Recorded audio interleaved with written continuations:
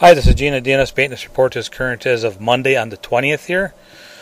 Perch fishing on Lake Mendota has been very good right this whole season and continues to be good right now. There's catching fish, some fish between Governor's Island and the Four Doors. There's a lot of guys fishing between Fox Bluff and Commodore Bar, and also out to Second Point, that whole area there. The guys that are walleye fishing on the bars have been complaining a little bit, actually, that they've actually been getting perch while they're walleye fishing with jig and rapalas and on some fathead minnows under their tip-ups at times. And they're pretty nice sized fish. There's a lot of fish that are between 9 and 11 inches. There's a few that are smaller. Once in a while you get one bigger, but 11 inches is a nice fish out here on the chain. Ice conditions on Lake Mendota are good.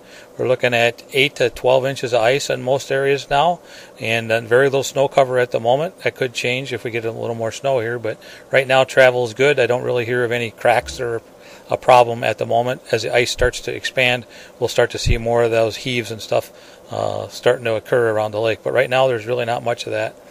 Walleye fishermen are struggling a little bit out on the bars. I do occasionally hear a few showing up, and the pike guys are having a little bit of luck up in North Shore Bay and then over on the University shoreline. I've been hearing some bluegill action over in Squaw Bay, and a few perch in the weeds there, and they're still getting a few pike way in the back of the bay. As far as perch go out on Lake Monona, that continues to be a bit of a struggle from what I can hear. Every once in a while you get a good report, but usually it's a few fish and kind of a struggle. Lake Wabisa, the perch fishing down there has been pretty slow, and the crappies. I have started to hear a little bit of bluegill action on the south end of the lake, but not a whole lot.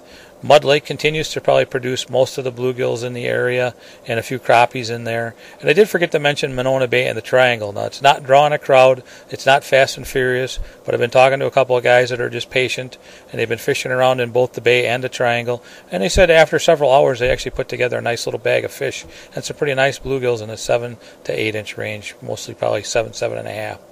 Lake Kegonsa has been pretty quiet. There is a fishery coming up on Lake Kegonsa this weekend, the Stoughton Conservation Club's fishery. So that's always fun, and they give away a lot of nice prizes down there. But that's about all that's going on here locally. Up on, Fox Lake, I'm still talking to quite a few guys that have been over there, catching a few crappies and a few walleyes and a little bit of pike action. Crystal Lake, they're catching some smaller bluegills and perch from what I hear, an occasional crappie. Over on Fish Lake up there, they were catching quite a few pike recently. I didn't hear that in the last day or two, but recently I heard quite a few pike up there. I haven't really heard anything at all up on Lake Wisconsin at the moment. If you got any questions or you got anything you'd like to share, you can call us here at the store at 608-241-4225. Thanks. Bye.